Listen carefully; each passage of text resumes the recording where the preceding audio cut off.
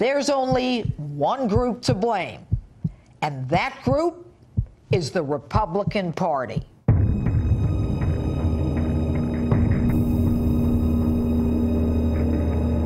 It's time for the Republicans to start wielding power.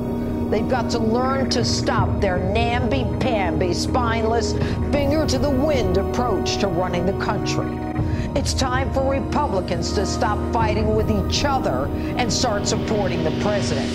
How can you, Republicans, possibly let the DOJ, the Attorney General, and the FBI stonewall you?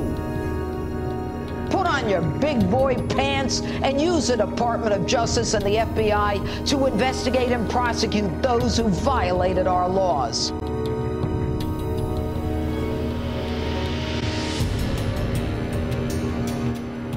So, they decide to trash, belittle, and shame the president and his family, including the First Lady, making fun of their accent, their intellectual capability, their hair, you name it. And they decide to ignore a congressional subpoena for Department of Justice documents on the FISA abuse scandal and the Hillary Clinton investigation. So who are they? And who do we blame for the repeated trashing of the First Lady? Why is it open season on the First Family? Who do we blame for the refusal to honor congressional subpoenas?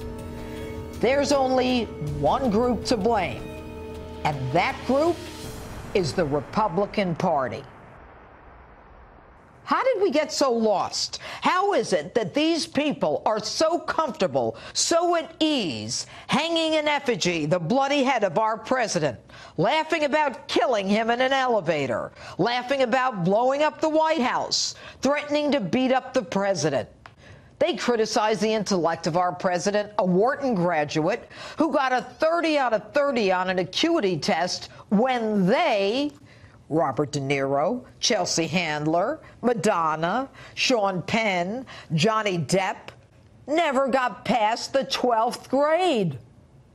They do it with such ease and no shame. Why? They do it because they can. Because they've learned that there are no consequences, that nothing happens to them when they do. Barack Obama, on the other hand, Hillary Clinton and Nancy Pelosi promote resistance and obstruction. Police are told to stand down and not arrest. Hollywood jumps in trying to brainwash everyone that the president, Republicans, and anyone who believes in law and order is the enemy, while ideological federal judges follow the narrative.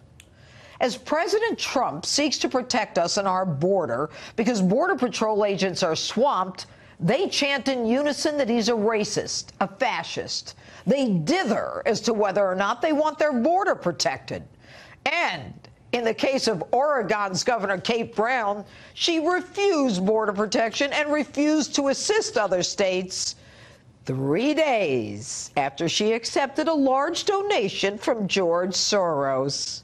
Hey, Kate, a geography primer, you weren't even in the picture. Take a look at this map.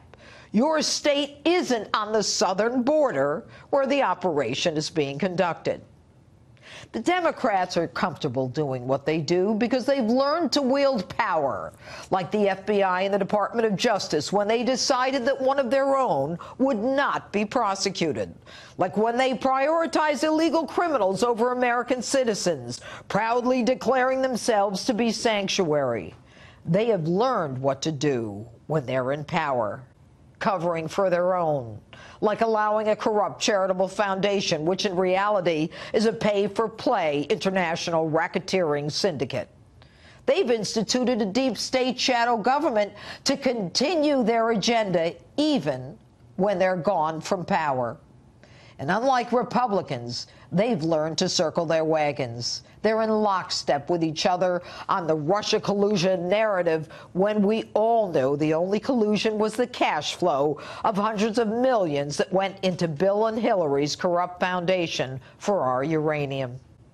And even though Democrats lost the House, the Senate, and the Oval, they're still running the country with the help of establishment Republicans. And as a result, the Trumps are fair game. The president colluded with the Russians and must be impeached. Melania's an idiot. Ivanka's successful clothing line must be removed from the shelves. And Eric, whose charity gave more than 98% to help childhood cancer victims, his charity must be shut down. And Donnie takes an innocent meeting, and they say he's committed treason. Their hate is vicious, and it's real. And as they march proudly in their pink hats, oblivious to the irony of their deafening silence when their Democrat president was getting sexual favors from an intern in the Oval Office while he was president. It's time for the Republicans to start wielding power. They've got to learn to stop their namby-pamby, spineless, finger-to-the-wind approach to running the country. It's time for Republicans to stop fighting with each other and start supporting the president. How can you, Republicans, possibly let the DOJ, the Attorney General, and the FBI stonewall you? Put on your big boy pants and use the Department of Justice and the FBI to investigate and prosecute those who violated our laws. And while you're at it, stop apologizing for our Second Amendment, because this ain't gonna end well unless and until Republicans get the guts to wield the power to run our government the way it's supposed to be run.